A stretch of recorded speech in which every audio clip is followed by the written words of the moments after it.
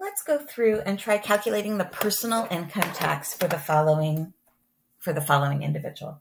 Let's suppose that we are going to help out Robbie here. Robbie is divorced and is raising 2 children under the age of 17.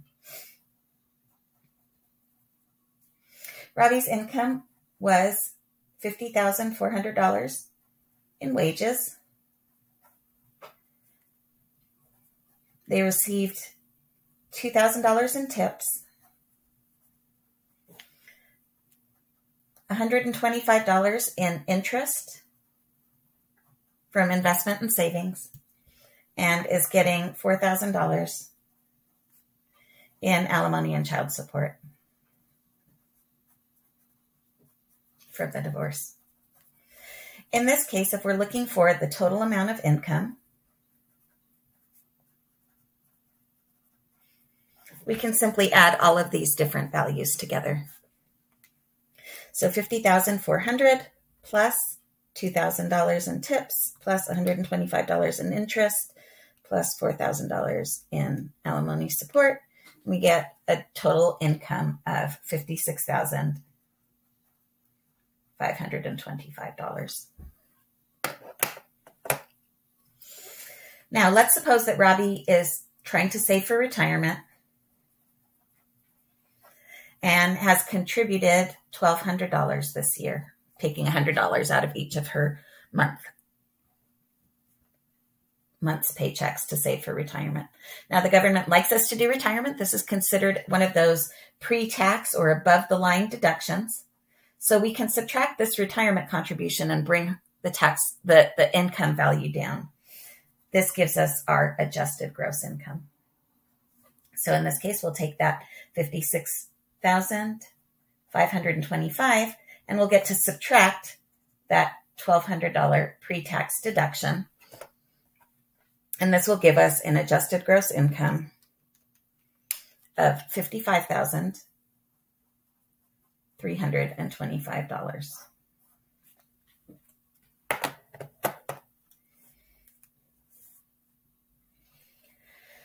Once you've calculated the adjusted gross income, the next thing that we need to do is take into consideration any deductions. At this point, what we're going to be deciding is, can we use a standard deduction, or can we itemize our deductions to maybe get a better return?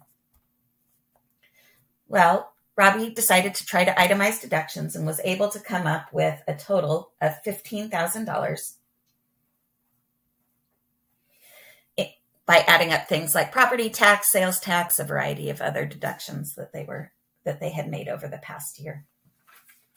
Now, the standard deduction is going to depend upon Robbie's filing status. The filing status, because we're single with dependents, Robbie should be filing as head of household. So when we want to see what the standard deduction is, we can look at, again, remember these change every year. For the year 2023, heads of households can deduct $20,800.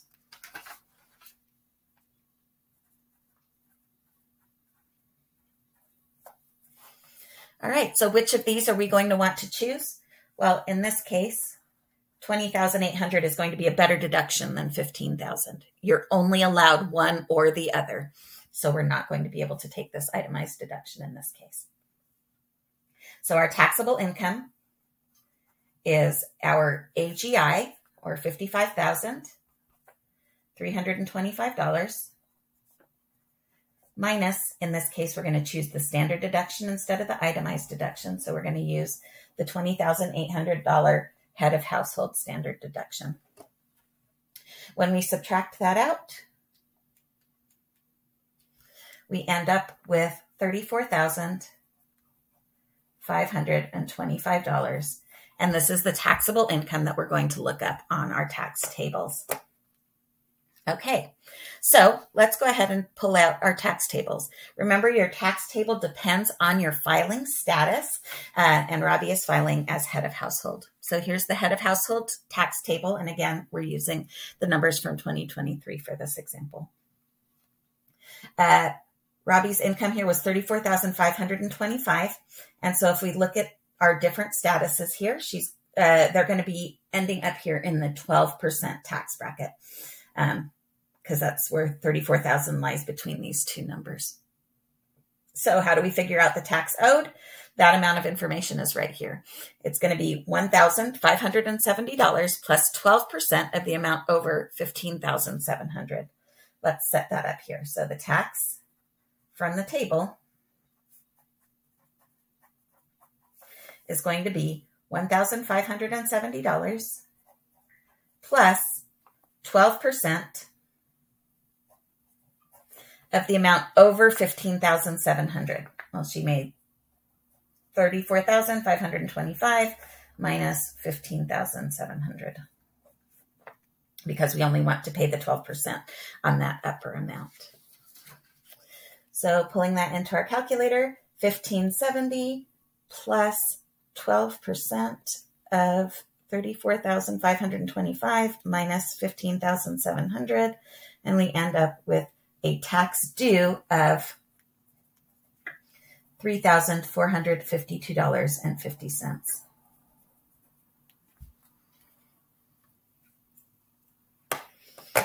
Once you figure out the amount of tax that's due, the last thing that we need to do is figure out what's going on in terms of how much we still have to pay. There are a couple of things that can be done to contribute to this.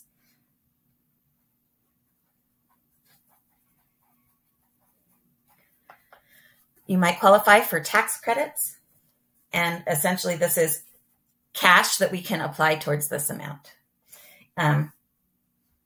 And we also can have money that was set aside by our employer.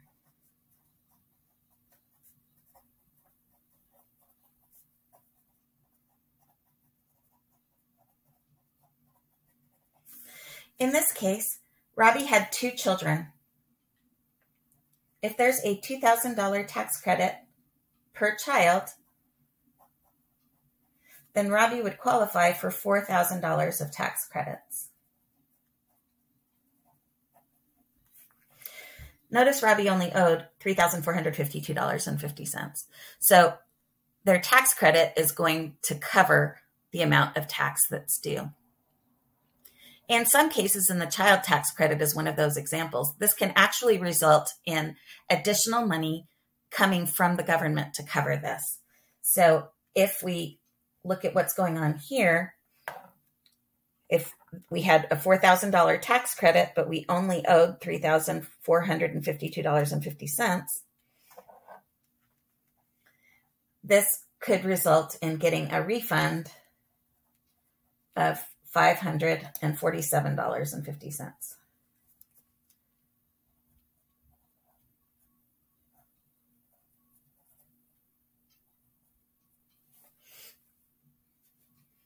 Our tax due was covered by the tax credits.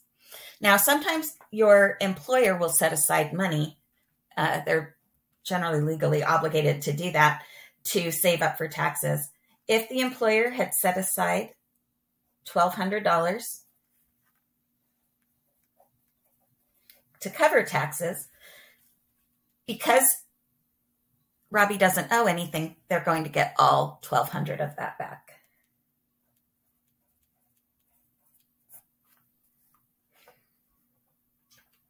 So the $547.50 refund from the tax credits, plus getting back all $1,200 of the dollars that were set aside from the employer. And in this case, Robbie should expect a total refund of $1,747.50.